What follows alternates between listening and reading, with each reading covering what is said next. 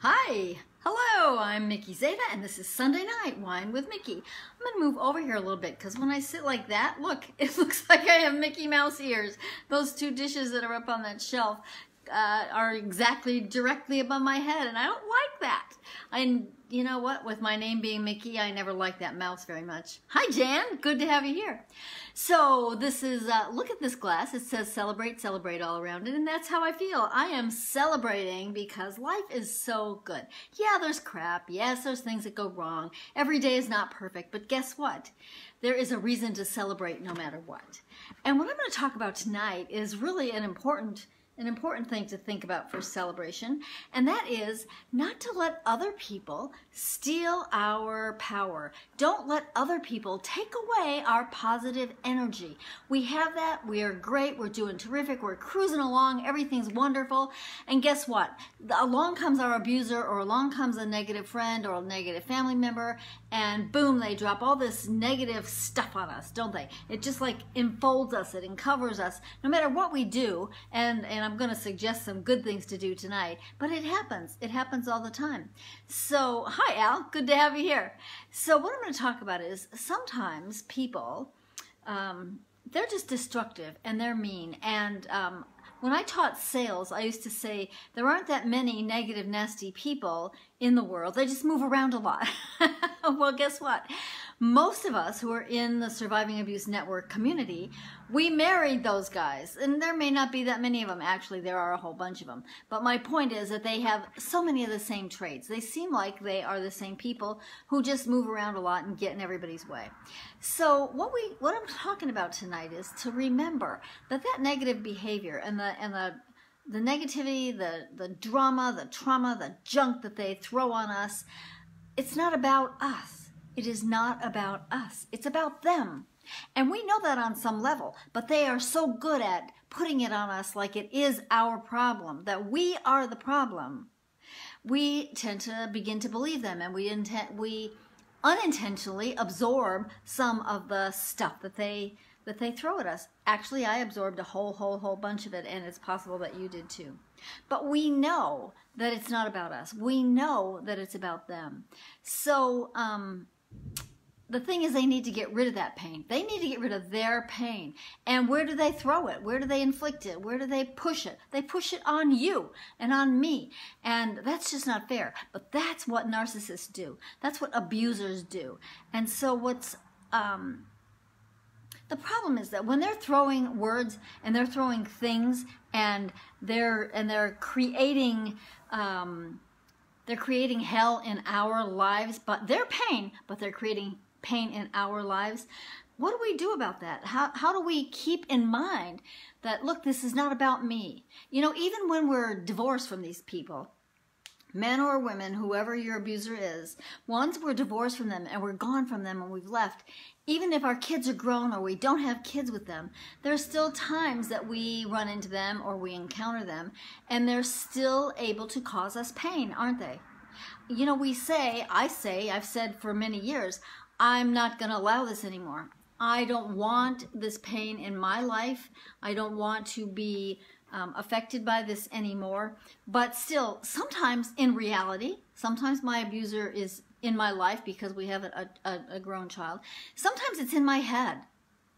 I've been divorced from him for 17 years, almost 17 years. But still, a lot of the things that he did, a lot of the things that he said, his hurts that he threw onto me are still there. And I play that movie over and over in my head.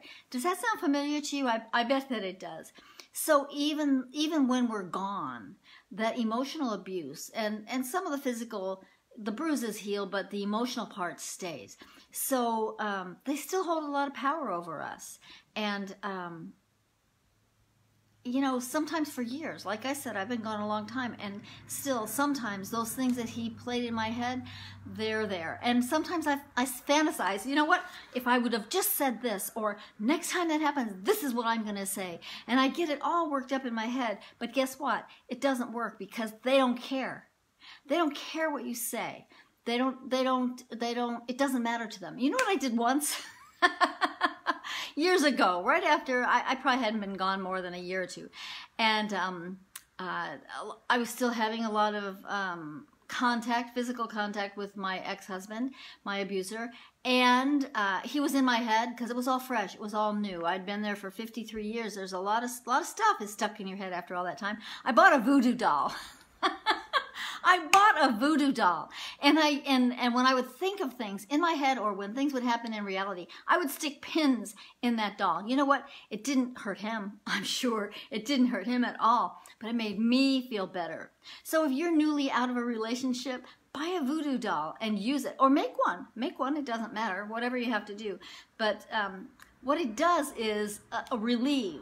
It's a release. You know you're really not hurting the person. You're not causing him any pain, and you don't probably want to because you know how much that hurts. You know how much that pain hurts you, and it doesn't go away. Same thing for him, but a voodoo doll. Ha! Hey, that's a great idea. We can fantasize about things we're going to say. We can make plans about what we're going to say. We can change our attitude. We can change our way of thinking. But guess what? He is not going to change. Your abuser is not going to change. So you can fantasize about it, but it's not going to change them. If you can use your fantasies to change you, that's a great thing. But it's not gonna make a difference. You can't say the right thing. You can't love him enough. You can't hurt him enough. There's nothing you can do that's going to change your behavior.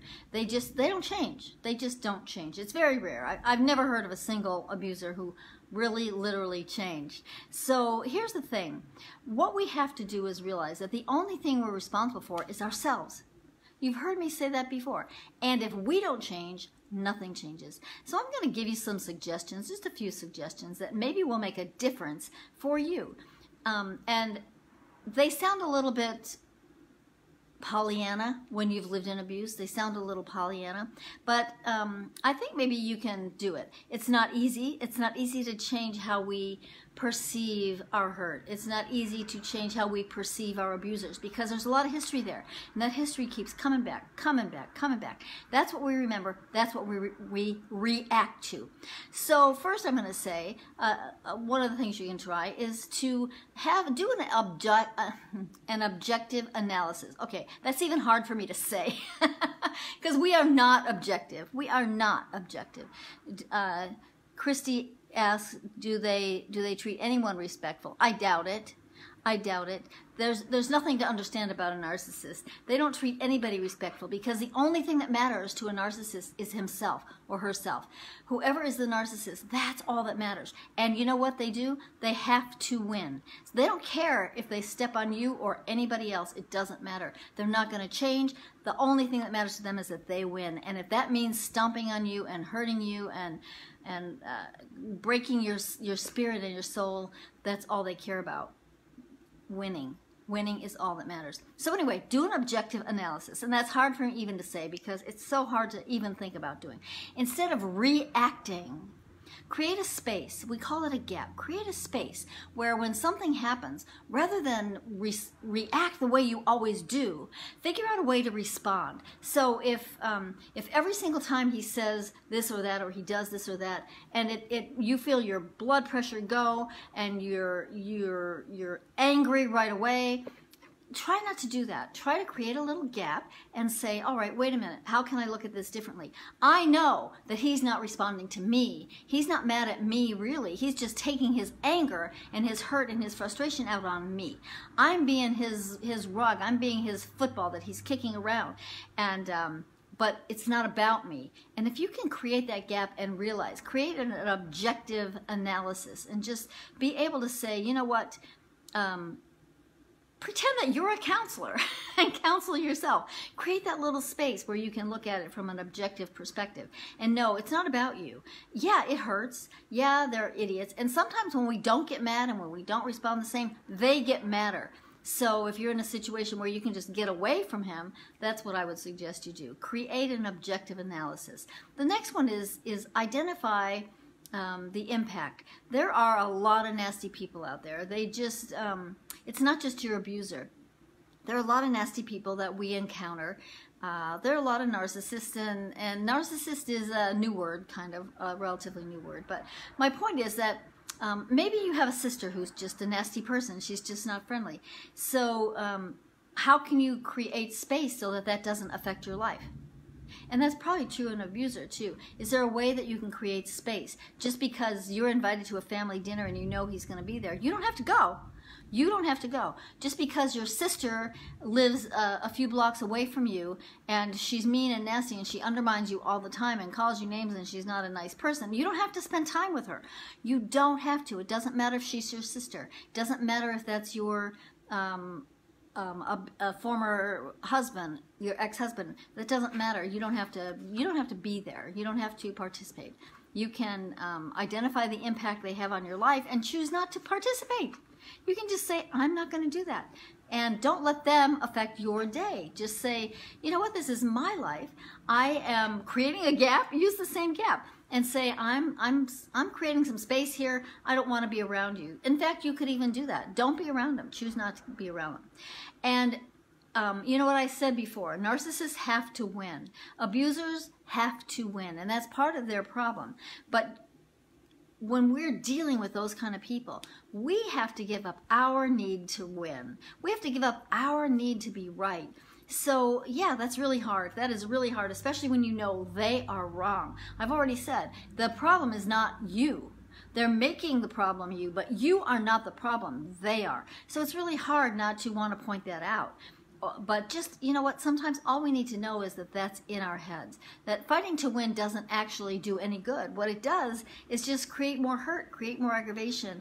And nobody's ever going to win when that's the situation. Don't feel like you have to let him win. It's not about that. It's about doing what you need to do to protect yourself, to protect your emotions, to protect your physical body, and just feel like, all right, my win is that I'm getting out of here without getting hurt anymore. Not that I have to prove to him how wrong he is. That's not it.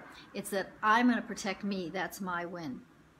And I'm going to suggest that you have a mantra or a saying, an affirmation that you can use. And when your abuser is telling you nasty things, or even when you're playing that stuff, you know what? I haven't seen my abuser in a long, long time, but still he shows up in my head and he's saying stuff to me that he said for years and years and years that I bought.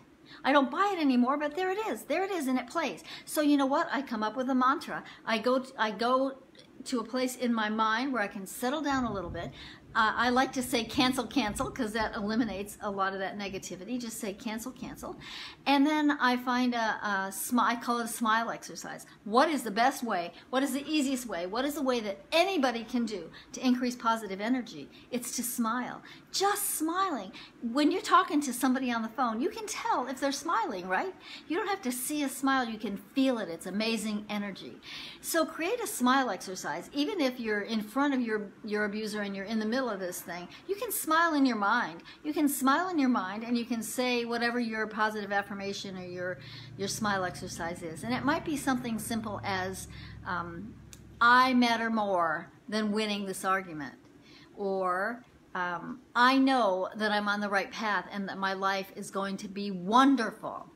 So just think of a smile exercise, something that will make you feel good. It needs to be short, something short that you can remember. And you smile and you say it. And if you can't smile because that's just going to piss him off more, smile in your head and say that mantra. It'll help you. It will absolutely help you. And it'll help create the gap so that you don't react, and you have a choice to respond. You remember that old song, about an ant with a rubber tree? I guess the ant thinks that it can move a rubber tree plant, and everybody says that ant can't move a rubber tree plant, but it does. It does move the rubber tree plant. So I think it's about high hopes. The ant had high hopes that he could do it, and then he did it, and then he did it. That's what I'm talking about.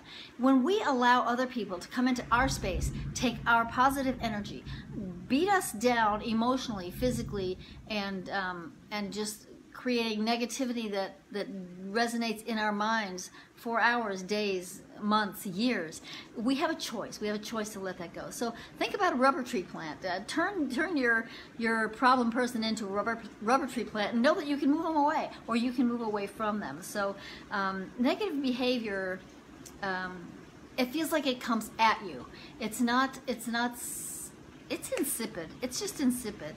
But we have a choice. We have a choice of allowing it to take our joy, to take away our happiness, to take away our power. It's taking away our power. Our positive energy goes away, our power goes away, and pretty soon we're milquetoast. So you spend a lot of time doing that. Don't do it anymore. Don't do that anymore. Decide to take your own power back and be ready the next time somebody's intent on upsetting you or setting you up, upsetting or setting you up. Be prepared with a mantra, with a smile exercise, with knowing that how you can win is getting away. So those are all important. Turn their negative energy into your positive power. You can do that. This is something that we have the power to do in our lives, and that's what I suggest.